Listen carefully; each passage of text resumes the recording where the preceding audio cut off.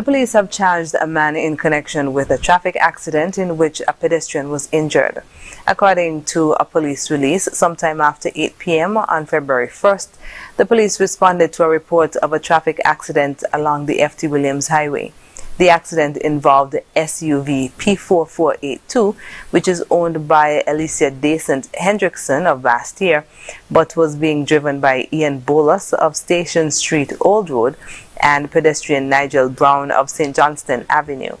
According to the police, Bolus was traveling west and Brown was crossing the street when the collision occurred.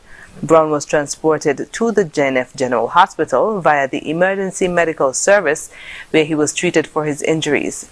He suffered a fractured knee and multiple bruises about the body. During their investigations, the police found Bolus had committed the offenses of driving without insurance and driving without a valid and unexpired driver's license, for which he was charged on February 2nd, 2023.